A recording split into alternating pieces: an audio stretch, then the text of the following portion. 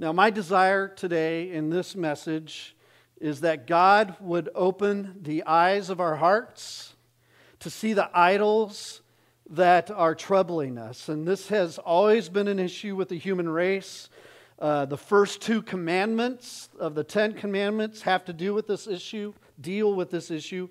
Exodus 20, I am the Lord your God who brought you out of Egypt, out of the land of slavery. You should have no other gods before me. You shall not make for yourself an idol in the form of anything in heaven above, or in the earth beneath, or in the waters below. You shall not bow down to them or worship them, for I, the Lord your God, am a jealous God. God knew very well that He made us to worship Him. He made us for worship. We were crafted in our minds and in our hearts to worship. And if we do not worship the one true God, you know what we're going to end up doing? We're going to worship something else. Because that is wired into who we are. We're not going to worship nothing. Even the atheist worships themselves. We will worship a God substitute if we do not worship the one true God. And then there's this urgent command in this section of 1 Corinthians that we have been going through and following Jesus in a world that has fallen. He had been walking through all of these different things going on. And in verse 14, he simply says this, "Therefore, my beloved, flee from idolatry." Therefore, my beloved, flee from idolatry. Now, perhaps this was a real test for the believers that were in Corinth at this time, to be invited possibly to participate in an idol feast at one of the temples. Some might feel that they were above that temptation. Perhaps they thought that it would not hurt to maybe just go once. And the apostles' inspired advice is to do what? Run away! Run away! This is what's interesting. Paul does not say study about it. He does not say become better acquainted with it. He does not say to trifle with it in any way. He says run the other direction. See, Satan is going to spread a net for your feet. He's going to create a situation in your life, a trap on the path of your life, and you need to get around it, you need to get away from it, you need to get out of it, you need to go past it, and all of this, you don't want to fall into the trap, into the temptation. Now, Jesus said in the Lord's Prayer, what? Lead us not into temptation, but deliver us from evil. So the truth is let's not be a fool and intentionally tempt ourselves. We have all fallen. We have all blown it in certain areas and have sinned, and we need to make sure we don't set this up to do it again. So, God, please deliver us from the evil one. That's actually a better translation there. It says deliver from evil in many of your translations, but it really, literally, it's deliver us from the evil one, Satan. Satan is intelligent. Satan is crafting temptations. So, Lord, lead us not into temptation. Now, temptation sometimes sees us, don't they? They come on us like an armed bandit. If you've ever watched the old Western movies, the armed bandit coming up on horseback behind the stagecoach, kind of like that mentality. They'll come and get you. They'll seize you. They'll come up on you. And Jesus said, what? Temptations are inevitable. They're going to come, but there is a woe to the one through they come, but they're going to come. And the interesting thing is that Paul is telling us that we need to fight We need to stand firm by running away. It's a weird image, sort of. Stand by running. So in other words, you're still filled with the Spirit. You're still one with the Lord. You're going to get past this moment. You're going to get past this temptation. You're still going to be walking with Jesus, but you need to be fleeing from that temptation. That's what He's calling you to do, to flee from idol worship. Now, idol worship, He's talking about here, as if you've been with us, is in this case an organized system of a pagan religion, been worked out for centuries, and they had a shrine, they had a temple, they had offerings that were being offered, animal sacrifices to the gods and goddesses. They would cook the meat, the priests would eat some of it, just like the Levitical priests, and they had extra meat sometimes, and they would sell that in the meat market. And we've been talking about that over the last few weeks. So they have all of this meat going on, and it's kind of like a carnival. And that's actually literally what it was. How many of you know what the literal term for carnival means? It means flesh being cooked. Isn't that interesting? Carne, flesh. Levar, to remove. So this carnival was an evil thing for them. And the Corinthian Christians had to walk by this. They knew it well. They knew there was no way really to get around it. They just had to walk by it to get to their homes and to get where they worked or different things. And there it was. They could smell it. It's like going past Woodfire Grill or something every time you go by it, or whatever barbecue place. You could smell the carnival going on. You could smell the meat market, and they could see the temple and the shrine and the prostitutes. And it kind of reminds me, if you zip back into the Old Testament, with Daniel and his friends. In Daniel chapter 3. Sorry, I'm not talking about you, dude. There was some kind of music that was going to go on. There was some sort of loud music, and everyone was called to fall down and bow down to a golden statue in Daniel chapter 3, and Shadrach, Meshach, and Abednego. They wouldn't bow.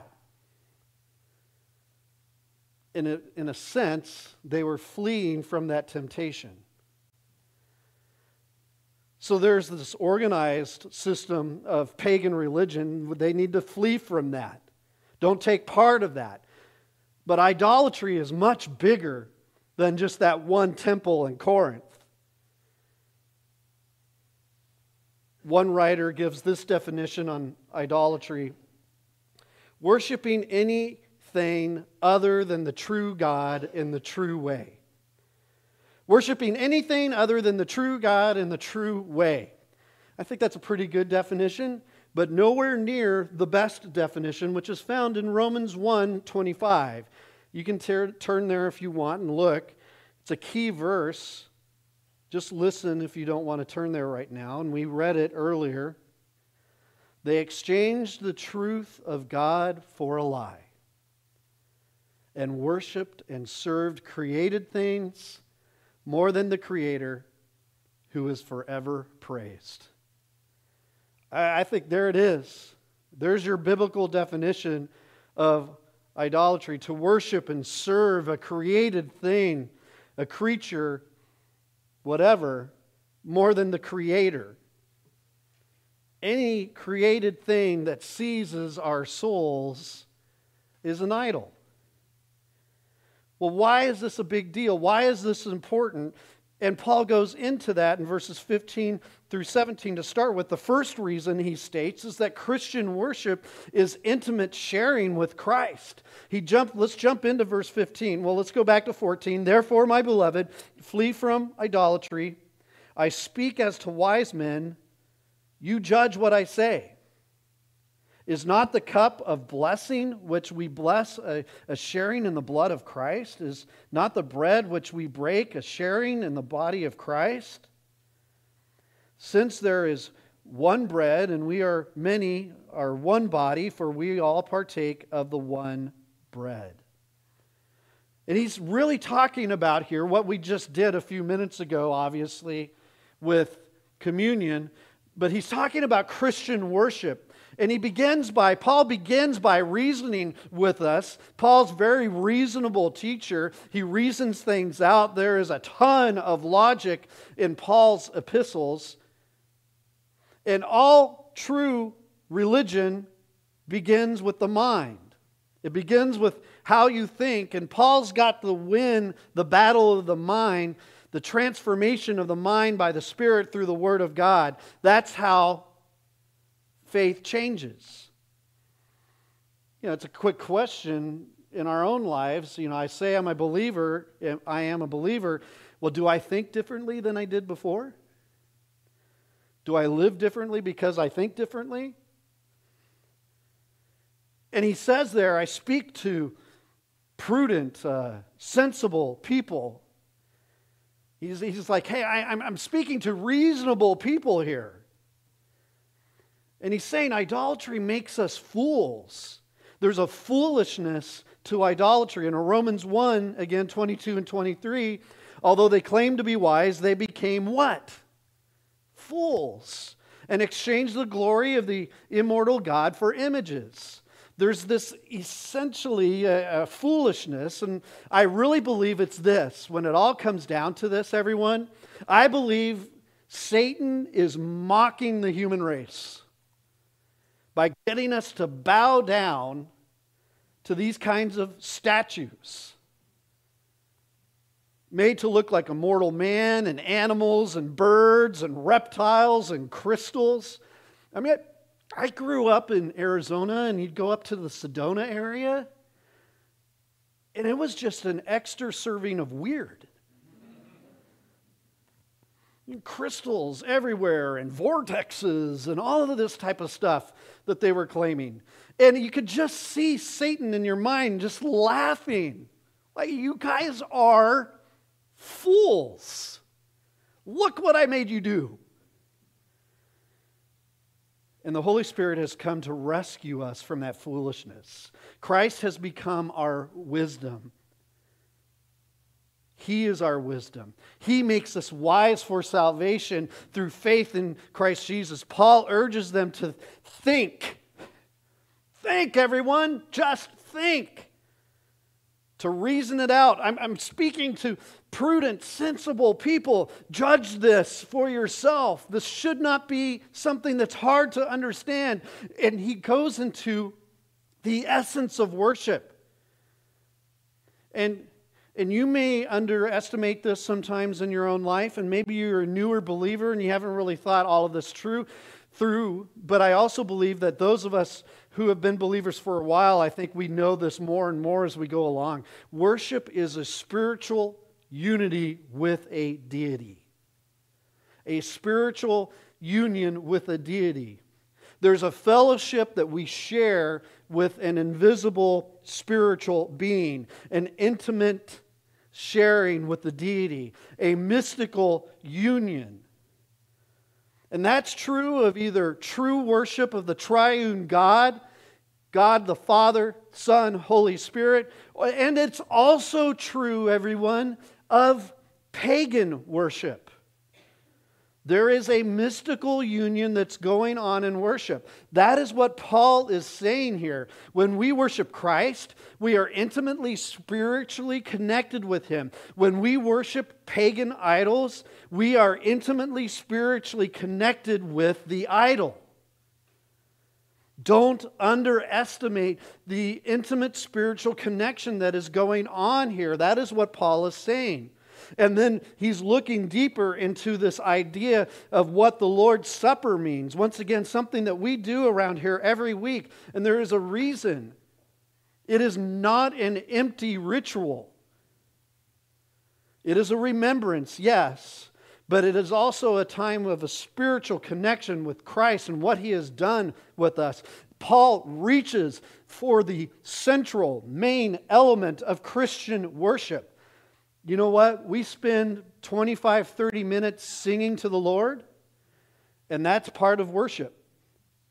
But that's not the center of it. The center of it is the Lord's Supper.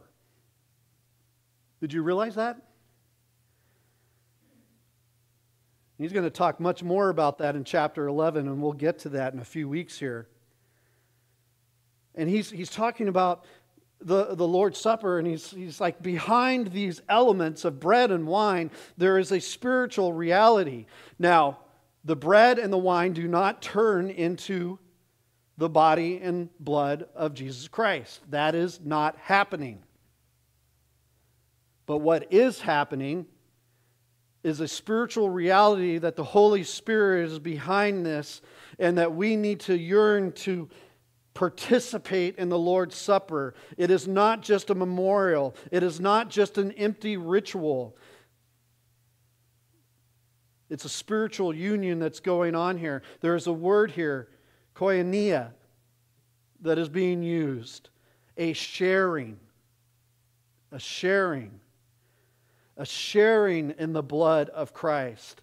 A sharing together in the blood of Christ. When you've accepted Jesus as Lord and Savior, what cleanses sin? His blood.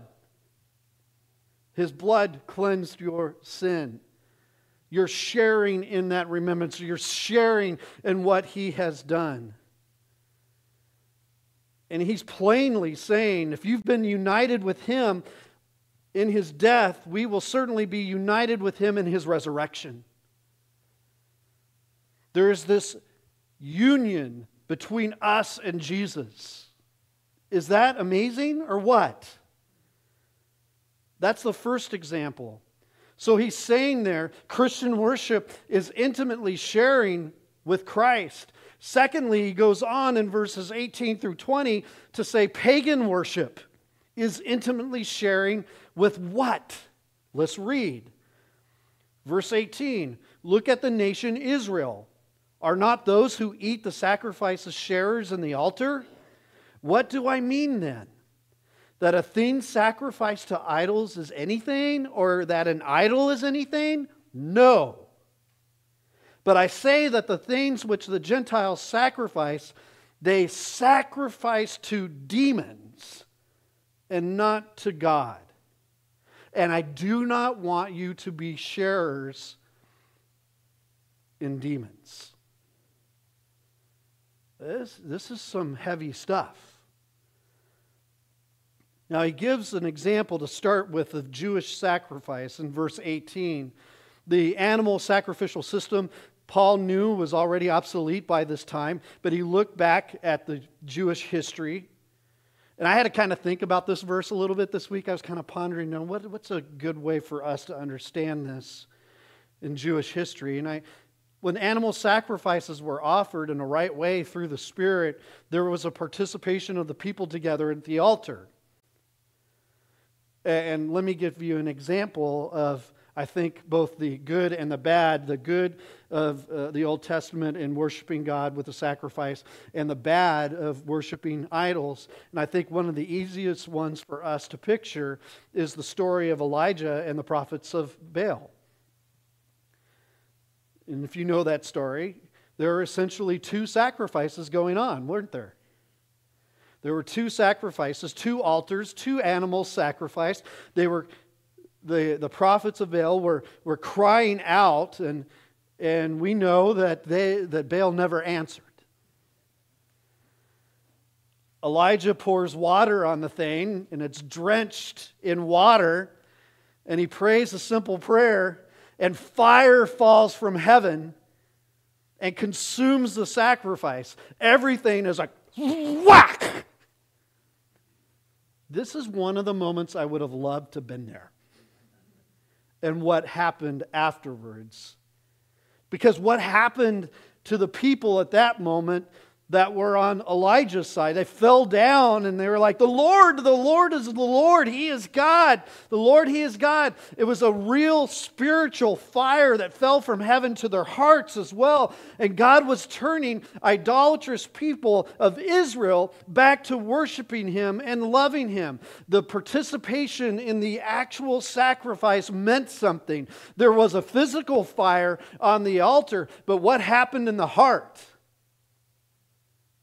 was like a spiritual fire that came down. And that's really, in verse 18 then, look at the nation of Israel. Are not those who eat the sacrifice sharers in the altar? That's what's going on here. But there's something even deeper. And this is something that I think we need to understand more and more in our world today. Let me give you a statement I live by spiritually. Nothing is neutral. Nothing is neutral in this life. And I think we see that in verses 19 and 20. There is actually a spiritual presence in false worship. There is a demonic reality behind it. Paul has to address the earlier basic teaching that we got in chapter 8, verse 4. We know that an idol is nothing and that meat offered is just meat. Well, that's not the complete story. Yes, an idol is a physical idol. It's physical stuff. There's nothing there. But behind it is what? A demon. Zeus, Aphrodite, Venus, Hermes, Apollo. They didn't exist, but the demons behind them did. To deceive people, lead them into false worship. It's demonic. It's taught in the Old Testament, everyone, in Deuteronomy chapter 32, the Song of Moses. It was a prediction before the Jewish people ever went into the Promised Land. In Deuteronomy 13, starting in verse 15, Israel made God jealous with their foreign gods and angered Him with their detestable idols. Verse 17, they sacrificed to demons, which are not God. Gods that they had not known, gods that recently appeared, gods your fathers did not fear. You deserted the rock who fathered you. You forgot the God who gave you birth. You're worshiping demons. And that's said before they even started doing it. So the idols aren't real. The demons behind them are. Now, this is what this does teach, everyone. It is super dangerous to believe that all religions are the same. There's one true God. All other religions then have what behind them? A demon or demons. Acts 19. There's a shrine in Ephesus that we know about that this Paul would have been talking about there, the shrine of the temple of Artemis. The origin was actually somewhat supernatural. There was this image of the goddess that fell from heaven. And you can be like, well, that's nothing. It was like a meteorite or something, or, something that was like that. Maybe there was an image of a goddess that fell from heaven on the face of a tortilla. And they framed it and they put it up. They built a world-famous temple around that. And I think this is an indication of supernatural origin of false worship, false religion. I'll give you another one. This one's real easy to see. Islam. In the year 610 AD, Muhammad went into a cave and had an overpowering encounter with a supernatural being who he later identified as the angel Gabriel. And this powerful being seized him physically and shook him and basically effectively beat him up. And in the end, after a number of encounters, commanded him to recite something. And that's where the word Quran comes from. And that's where the Quran had its origin, in that super supernatural encounter with what he believed was an angel of light. But we know from 2 Corinthians that Satan masquerades as what? Angel of light. Mormonism. There's a demon behind Mormonism. Well, what do you say? Joseph Smith, the originator of that false religion, had an encounter with an angel called Moroni. And he told him that there were these gold plates in upstate New York, and reciting from that gave us and the world the Book of Mormon. And I believe that there was a real supernatural encounter between a demon and Joseph Smith. And I think that this is true of all false religions. Buddhism, Hinduism, Islam, all of the false religions and systems have a demonic origin according to who? Not Scott. According to Paul, the Apostle Paul, God's Word. There's a supernatural power behind them. There is no such thing as being neutral on other faiths, everyone. Now, we are called to lovingly share the truth with people. They may or may not accept that truth, but we cannot tell them a lie and say that their faith is okay. Do you want to see people deceived? Do you want to see people deceived by demons? No, I don't. Not if you really love someone. We share the truth. We go on, verse 21. The third reason we see here that Paul talks about idolatry is that it provokes the Lord to jealousy. Quite simply, you cannot drink the cup of the Lord and the cup of demons. This is bad stuff. You cannot partake of the table of the Lord and the table of demons. Or do we provoke the Lord to jealousy? Are we stronger than He?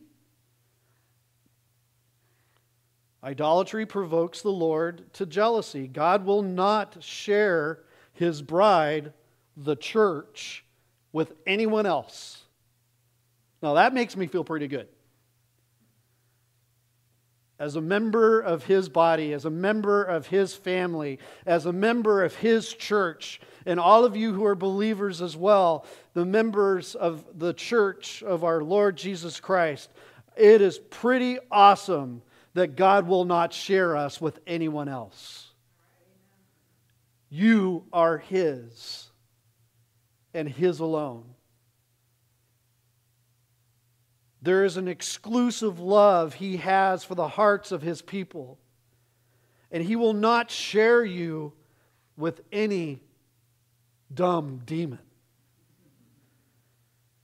He will not share you with idols. Deuteronomy 32:21, they made me jealous by what is no God.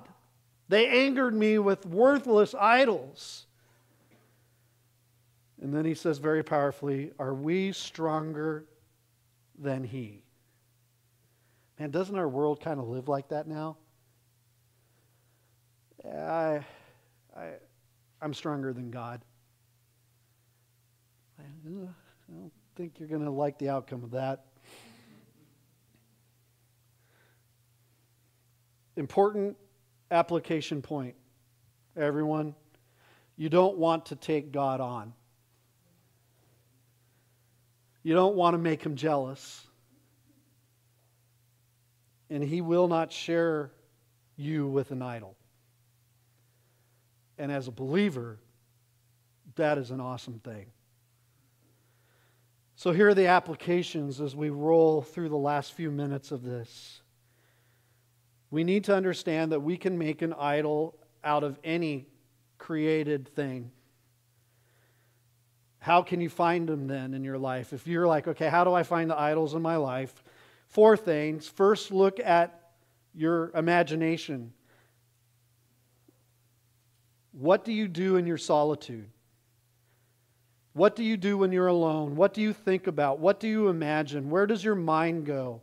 Yeah, a single daydream doesn't prove that it's an idol, but if you're just again and again fantasizing and thinking about something that is not Christ, it's not God, there's an indication that you're heading down the road to an idol. Secondly, look at your money.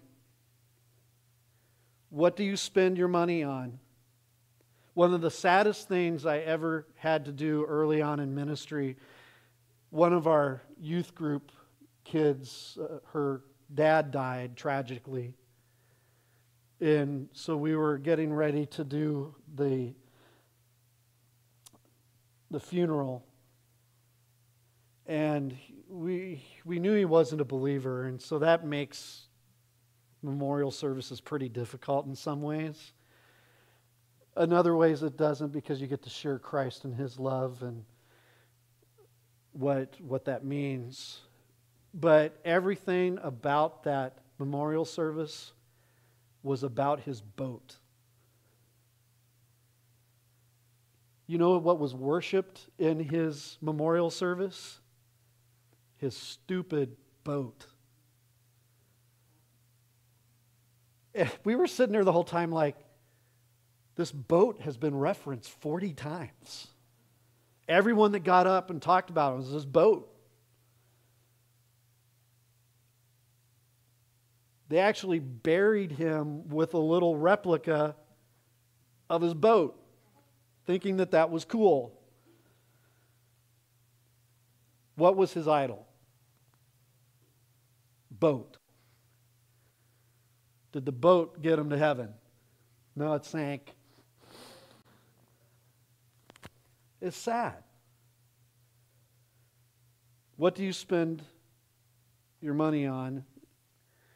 If I would just make an argument here, if it's not to glorify Christ, if it's not about advancing the kingdom, ultimately the ministry of the church, the Lord tells us to give cheerfully and sacrificially. If something else again and again and again gets the resources over how you take care of your family, you know, remember that God asks ultimately not for 100%. He allows you to take care of your family, and in the Old Testament, the standard was a tithe, 10%, which meant 90% went to a lot of other things. But I know people that, quite honestly, maybe have never given a dime to church, to their local church. And you have to go, we need to look at the heart. We need to look at the heart. Third, what about unanswered prayers and how you handle that? And what I mean by unanswered, not answered in the way that you wanted them answered. How do you react when you don't get what you want in life? If your reaction is unbiblical, I think you got some idols going. Because then that leads into the fourth one, uncontrollable emotions. We're going to go back to that word carnal. Carnival. Carnally angry. Burning. Over the top. What makes you over the top? Mad. That's not connected to Christ. Now there's a righteous anger, right?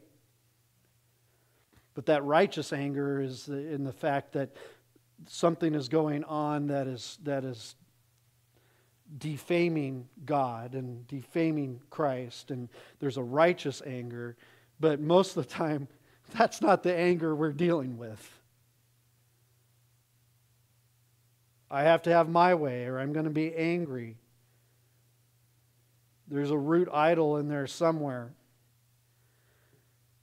Imagination, money, disappointments, strong, unbiblical emotions indicate idols. Those are all easy things to kind of look at and go, I've got idol problems going on. The application point for what to do and deal with it is the same for both those who are Christians and are not Christians. Those of you who are here today outside of Christ, you need to understand something that's pretty cool. Jesus is an idol destroyer. Jesus is an idol destroyer. He will destroy your idols by putting Himself and all of His glory and beauty and power in its place. And where is its place? First place. He wants to put Himself and all of His glory and all of His beauty and all of His majesty in the place it needs to be. Remember, idols are what we follow when Jesus isn't enough. And so I say this week the same thing I said last week. Flee from the idols and run to Jesus. Run to Jesus. Jesus came to die on the cross for your idolatry, for my idolatry, all the ways that we've sinned with idols. He came to take all the wrath on Himself and die. So give Him all of the burdens, give Him all of the idols, because idols are heavy. I mean, think about the precious metals in some of those idols that actually are made of wood and stone and precious metal. They're heavy. The idols of Babylon had to be put in an ox cart, and the ox could barely drag them. They're heavy. Our sins, our idols are heavy. And only one can bear the weight. Christ. Give your idols to Jesus. Give your sins to Him. Let Him and His death on the cross be the substitute and the Savior for you and nothing else. And when you give the idols over to Him, when you flee from idolatry, you run to Christ, you are free. You are free indeed.